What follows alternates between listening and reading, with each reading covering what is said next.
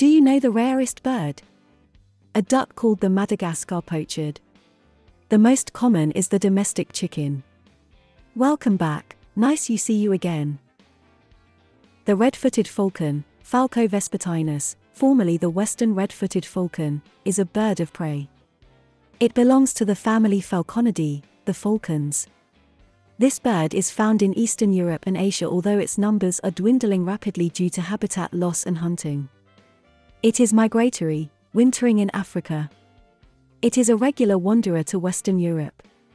It is a medium-small, long-winged species.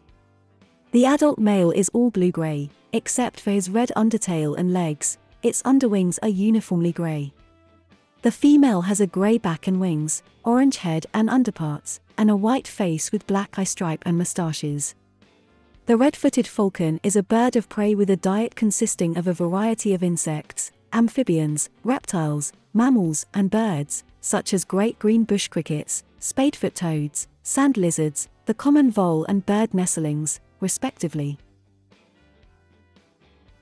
Thank you for sparing your valuable time for these wonderful friends. God bless. Please come back soon. Bye.